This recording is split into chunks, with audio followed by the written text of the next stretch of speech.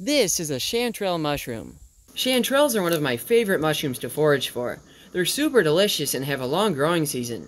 Other than being bright yellow, their defining feature is that they lack true gills. Notice how the ridges underneath a chanterelle branch out, unlike these look-alike mushrooms that have true gills. Now, I don't recommend eating the first yellow mushroom that you see after watching this, but I do recommend learning about foraging because it's a useful skill and a fun hobby. Be sure to watch where you pick, though. Oh look, a delicious chanterelle. Oh, a coiled up snake.